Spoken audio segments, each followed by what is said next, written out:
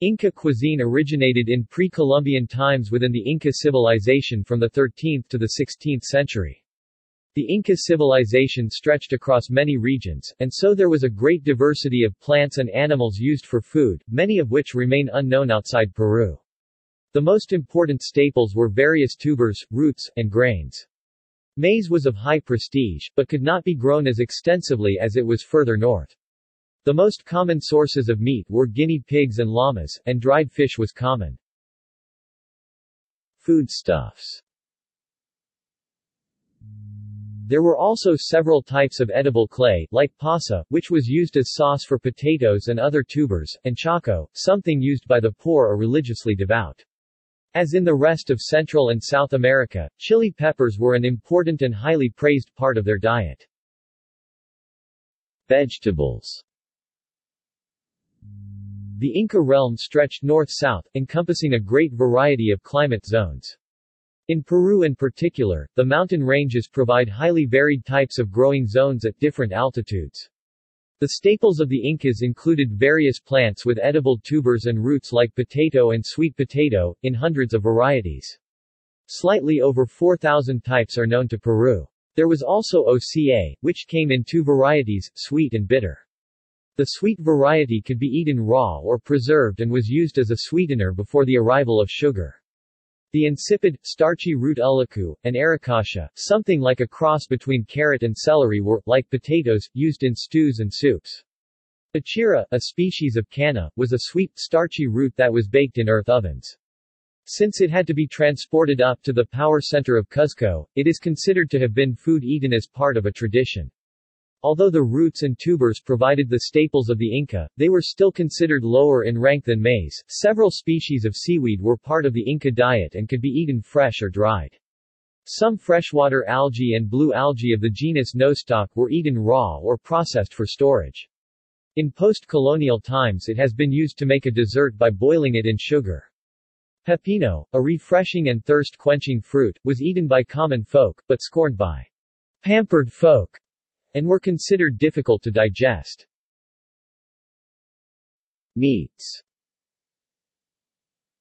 Peoples of the Altiplano had two large domesticated animals, llamas and alpacas. They were kept for their wool and used as pack animals that were often used in large caravans. The llama in particular was highly valued, and a white llama adorned in red cloth with gold earrings would often go before the Inca ruler as a royal symbol. Animals were believed to represent various gods depending on what color they had and were sacrificed in great number, and the blood was used as a ritual anointment. The control over the sacred animals was very rigorous. Shepherds had to preserve every last part of any animal that died and present a full animal to the Inca or risk severe punishment. Among the food products made from the Peruvian camelids was charqui, strips of freeze-dried meat, the origin of modern-day jerky. The meat of the common folk was the kai, guinea pig. They were domesticated by 2000 BC and were easy to keep and multiplied rapidly. Guinea pigs were often cooked by stuffing them with hot stones. The entrails would often be used as an ingredient in soups along with potatoes, or made into a sauce. They could also be used for divination, which later brought them into disfavor by the Catholic Church. The Incas hunted game including the wild camelids vicuña and guanaco, whitetail deer, huemul deer and biscacha, a kind of chinchilla which was hunted with lassos. Hunting rights were controlled by the state and any meat would go into the state warehouses for storage. In massive royal hunts, hunting teams would force huge herds into enclosures, and there are reports of several thousand animals being caught in a single great hunt, including puma, bear, fox and deer. One mainstay of the Inca army and the general population was dried fish.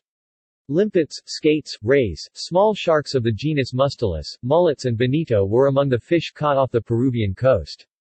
Other sea creatures like seabirds, penguins, sea lions and dolphins were eaten, as were various crustaceans and chittens, mussels, chancay, and abalone-like animal. Like other American peoples, the Inca ate animals that were often considered vermin by many Europeans, such as frogs, caterpillars, beetles, and ants.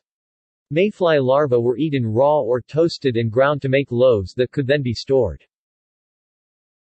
Food preparation.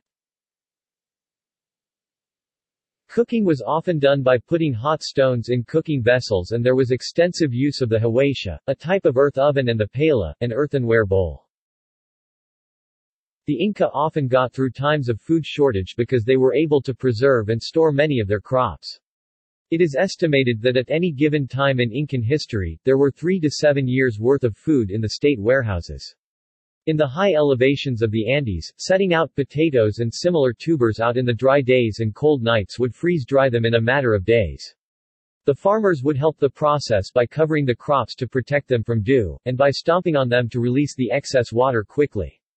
In addition to fruits, vegetables and roots, the Inca also preserved meat by drying and salting it, making for complete nutritional stores.